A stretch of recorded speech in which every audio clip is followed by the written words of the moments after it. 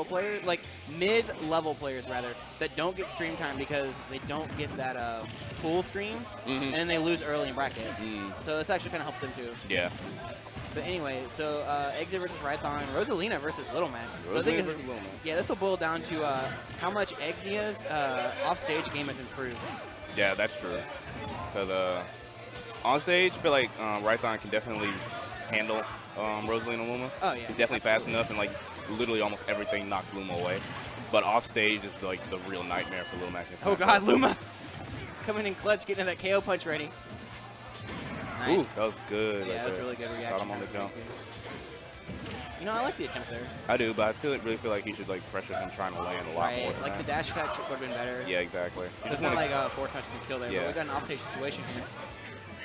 It's kind of hard to edge guard. Oh, okay. Yeah. I was expecting a forward smash. He But let go of it too early. Yeah, that's true. It's kind of hard to. Oh, here we go. It's a little harder to edge guard. All right, that's confirmed. So is that a thing with Little Mac jabbing a single time to catch your jump? Yeah, it's a thing. Interesting. Yeah, it confirms. It can confirm in the KO punch regardless of what Rython does. I've seen the Little Mac in my state of Louisiana do it constantly, and he always gets it. So I know it can confirm. That's scary. It's terrifying. And his jab is frame 1, so. Right? Right now, this is not looking good for Exia at all. Nah, just Rython got some momentum going. Yeah. He's just running away with it now.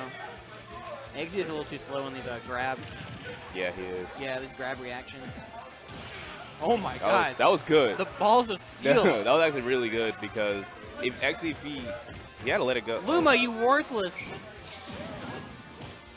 Yeah, there we go. Yeah, he's jumping every time. Yeah, he is. That's kind of a Rosa thing though, because Rosa's jump down there from ledge like really good, so like a lot of players want to do it, but if players catch on to it, yeah, that'll. See, I feel like a lunar landed backer would have made that landing safe instead of going for the double jump. Yeah.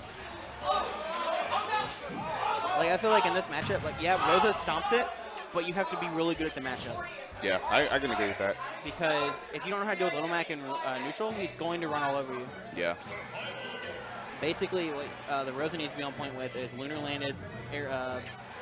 Oh, why are we taking it back to what? Not sure. I definitely wouldn't take Little Mac to FD. Oh, Dreamland, boys. Yeah, right. You know Rython banned Smashville. Yeah, of course. That's the Rython. It's a really bad stage for Little Mac.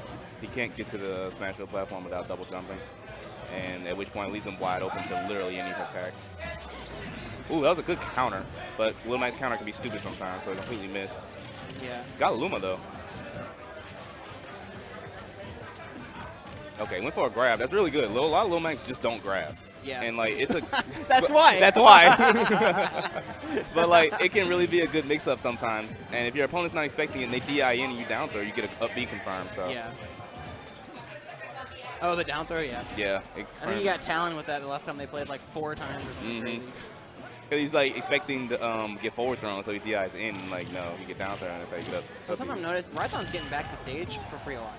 Yeah, like once he's getting to the ledge, Exia's not keeping the pressure on. He's not keeping the juggles up. Yeah. I don't know. It seems like okay. And he's falling for that literally every time. I feel like he's being a little nervous about trying to challenge Little Mac in places where he really should be challenging him. Yeah. Okay, that was good. There we go. Yeah, he's mixing it up now. I really want to see back throw. Oh, that won't. Oh, Luma messing that up. Oh, okay. Oh, but Luma messing up again. Luma's just all about the spaghetti right there. Dude. Right. Another really good thing in this matchup is neutral. Neutral B? Neutral air. Oh, neutral. Oh, yeah. Because, like, the angle it sends yeah. Oh, my that was God, the call really good read. He's like, I know you're not going to jump above me, so I'm not going to up smash. You're going to land right in front of me going to the ledge. I'm a forward smash for it. Yeah, he went a little too low. He fast fell. It was, I mean. They kind of have to sometimes. Yeah. It was not a whole lot he could have done in that situation. I guess he could have recovered high, but that's always risky, so. He's a little scared here. Yeah. Like, just running and dash attacking when he's doing that kind of stuff. Yeah, he's scared of the forward tilt or the jab, which. Okay, I feel like one of the things about Luma is a lot of people don't know when to punish him for stuff. Yeah. Because, like, a lot of his moves hit you and you think, oh, he just forward smashed me? I can punish this, right? Like, no, you get jabbed. He wants to break that shield. Ooh, you better watch No, you saw that coming. Look, he was there waiting for it to he was like, yeah, just let it go down a little bit more if I can get that forward smash. Oh, okay.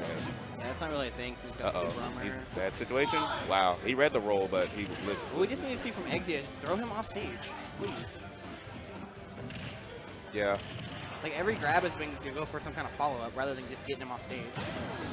Okay, it's good. He's delaying his up B because he knows Rython wants to go for the side B. That Oh, yeah. that'll kill? Yeah, that will kill. Rosalina's really light. That'll kill. And Rython's going to take that 2-0 over Exia. Exia's been getting a lot better.